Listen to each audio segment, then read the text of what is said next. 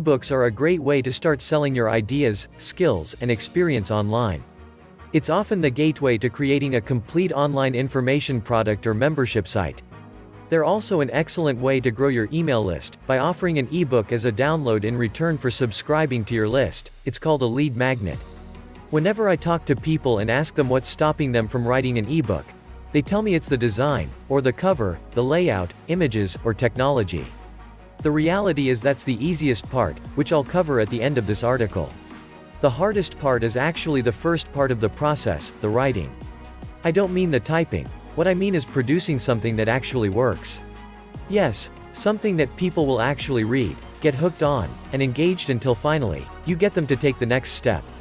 Which is when they will buy something more from you. This article has 7 steps. Step 1 to 6 is creating the content and step 7 is producing the ebook. What's great about this method is it also helps you lay the foundation on how you will sell your ebook, or at least incentivize people to download it. What should I write about? In the steps below, I've outlined a formula for getting results. But it's useless unless it's a topic you know something about, or you enjoy it and you have some interest in it. This is important because when you're writing, if you have no interest, you'll get bored. Combine that with an online world that's specifically designed to get your attention, your project will live a short life. What is the ideal length of your ebook? People won't read a 500-page ebook, your readers cannot digest it and they'll get fed up.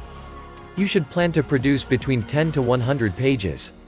If it's a lead magnet, then 10 pages are enough. It should get the key points across clearly and efficiently. If you're selling it as an information product, then it should be closer to 100 pages, because you will need to provide more examples to support your points. Overall, the quality is what matters, so don't add fluff or filler content. Here is a book I put together with the For Dummies brand. It's 48 pages long. It covers the key points of content marketing. Provides a framework to follow. Plus, it leads to a course and software that we sell to help make content marketing easier. How long should it take to write the book? As fast as possible. The longer you take, the longer it exponentially takes to complete. This means you need to focus less on getting it perfect and simply get the words on paper, or into Evernote, Google Docs, My Preference, or Word. This means you should start now, and take massive imperfect action. Forget about grammar, spelling, layout, complete sentences, etc. Get as many words down as quickly as possible. Switch off Facebook, email, phone to stop yourself from getting distracted.